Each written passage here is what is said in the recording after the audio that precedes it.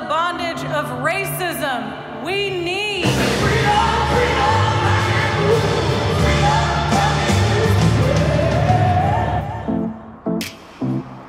I'm at Grace Cathedral in San Francisco, California. Hundreds of folks are gonna come here to witness the Beyoncé Mass, bringing together secular music and a religious message to tell a story of empowerment for particularly women of color, but for anyone who happens to sing praises to the goddess herself, Beyoncé. Here we go.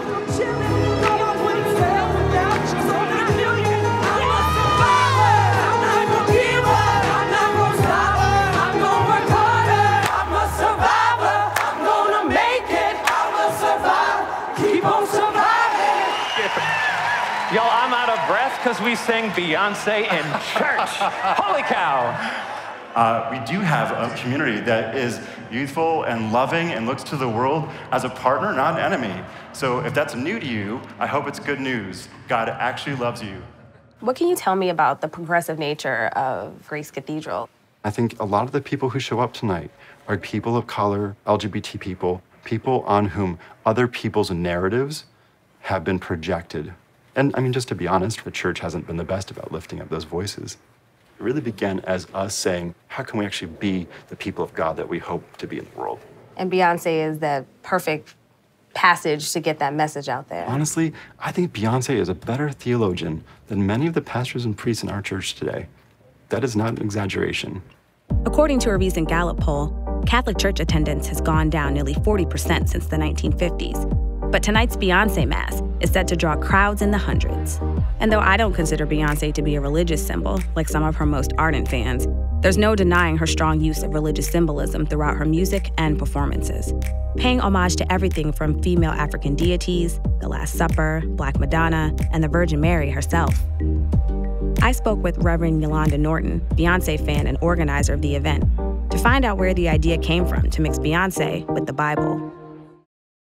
The event was born out of a class that I teach called Beyoncé in the Hebrew Bible. So I walked them through this process of thinking about how the music of Beyoncé helped us have conversations about Black women and how we worship and our spirituality. So talk me through how you analyze a song like Flaws and All for your students. She has this ambiguous audience, right, in the song. Maybe it's Jay-Z, maybe it's her fans. But I love it when she says, you know, I'm a train wreck. I'm a train wreck in the morning. I'm a bitch in the afternoon. Right? I'm a bitch in the afternoon. Every now and then, without warning, I can be really mean to you. Right. I can be really mean toward you.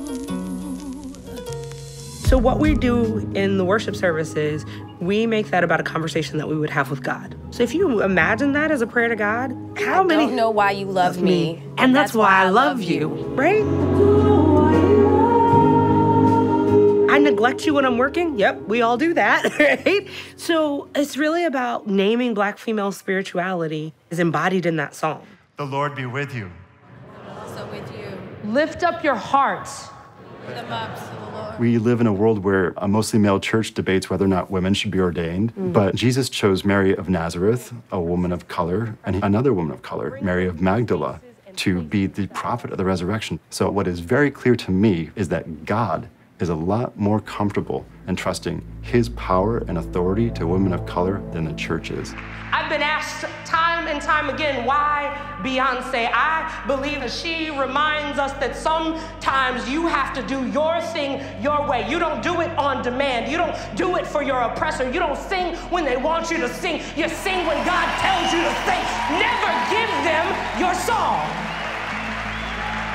Beyoncé didn't become Beyoncé on her own. I'm not standing in front of you because of anything that I've done. I'm here because of the Mary Nortons of the world, the Daisy Washingtons of the world. These are women whose names you'll never know, but Black women who fought to their core to make sure that there was a better tomorrow for those who could stand in front of you and say, as a Black woman, I am created in the image of God, and I am here to change the game and make the world a better place.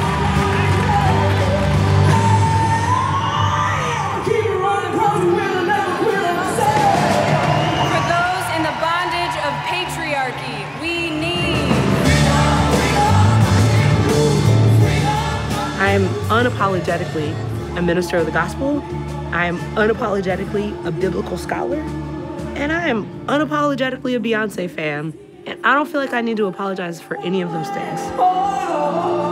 I think that Yolanda's sermon of knowing when to hold on to the hands that are next to you and stand tall and to not give up, those are messages that are not exclusive to just a woman of color experience. Those messages are necessary for everyone, and to use Beyoncé and her music as a platform to bring people into the church to hear the message was truly, truly powerful. Hey,